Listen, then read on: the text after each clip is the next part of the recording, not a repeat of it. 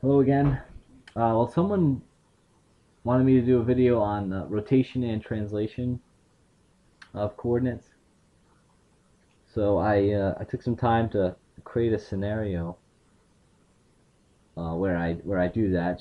I take an existing survey and existing coordinates in that survey, and I use those to translate my new coordinates in an assumed coordinate system into the existing survey's coordinate system. So my next video will be on that. I just want to first talk about um, why you might want to do a rotation and translation, or why you might want to do just a rotation, or maybe just a translation. So,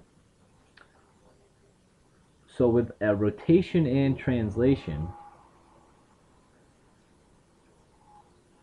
you need at least 2 points in an existing traverse that you hit, or in an existing survey that you hit in your retracement survey, right? So you need at least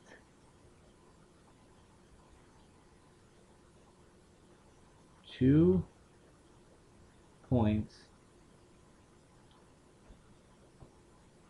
in an existing survey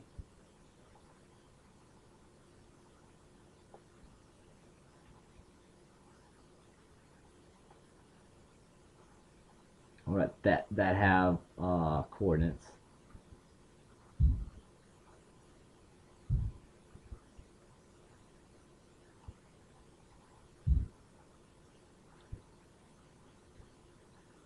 Um, that you hit or locate that you locate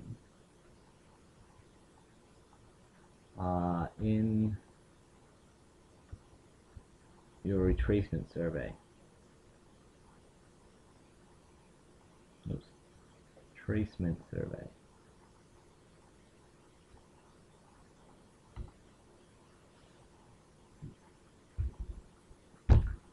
All right, so maybe for rotation and translation, uh, you know, you might find a survey that's tied into state plane coordinates, and and then it has it's tied to orientation to state plane, so it has grid north, right? So and maybe you're working in an assumed coordinate system, say it's 10,000, 10,000, and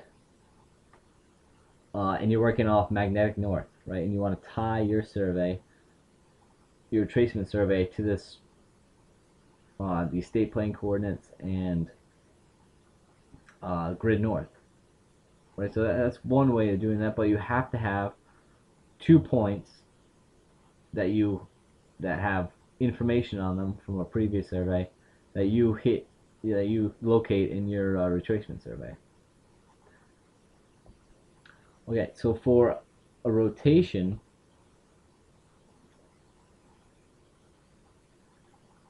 all right, no coordinates are needed, no existing coordinates needed.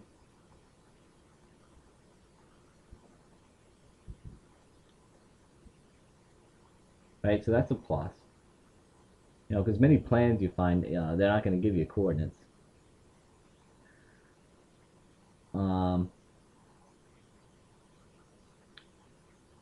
but you need an azimuth. Well, you need 2 points. Well, at least you need at least 2 points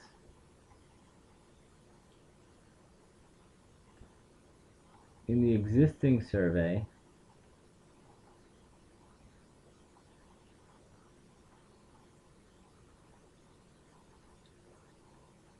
that you locate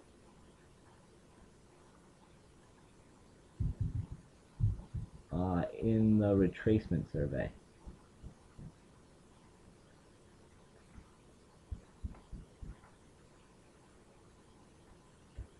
right? And these 2 points, these 2 existing points, they need to have a bearing. 2 existing points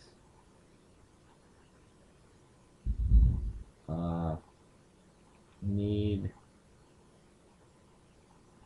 a bearing or azimuth uh, between them.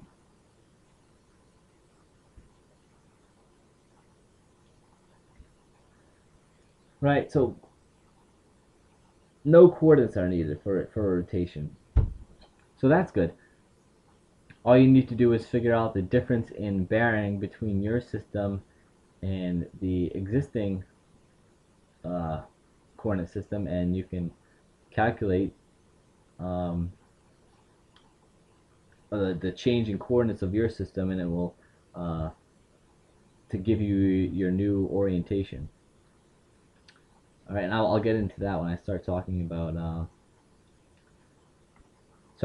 start playing that scenario out that I talked about earlier. So with the translation, um,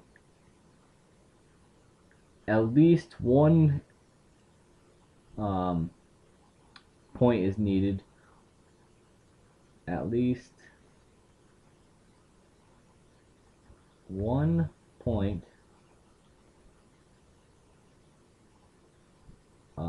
in the existing survey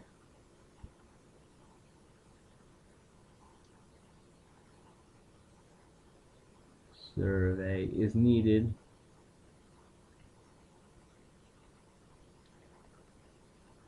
that has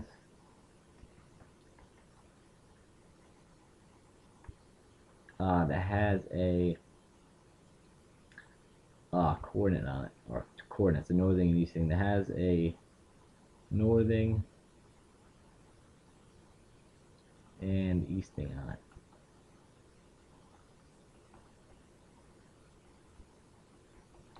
Right, that's that you hit one of the, at least this one point that has a northing and easting on it in your tracement survey. Right, and this requires that your survey is or has the same orientation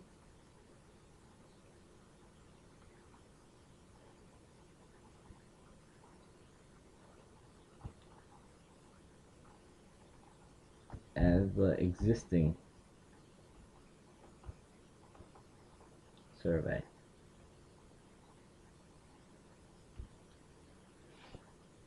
All right, because all you need to do is you just need to shift, figure out what point you want to put onto another point, figure out that coordinate difference, and then whatever that coordinate difference is, apply that to every coordinate, um, every point that you have in your retracement survey. Right, and that'll bring you up to the same coordinates as as that one point, and since you have the same orientation, it'll give you the same uh, you'll be in the same coordinate system. All right, so examples. So for rotation and translation for both, you want to have the same coordinates and you want to have the same So you want to have the same coordinates. So you're going to have also the same orientation too. All right, so for rotation and translation, that's true. All right, for just the rotation, you just care about your directions. You want your directions referenced to something other than what you are in now, right? You want true north instead of magnetic north, or you want geodetic north instead of grid north, right? You want something. And with a translation, you already have the same orientation, right? So you don't really care about that. You want the same coordinates, right? You want the same coordinates as this existing survey.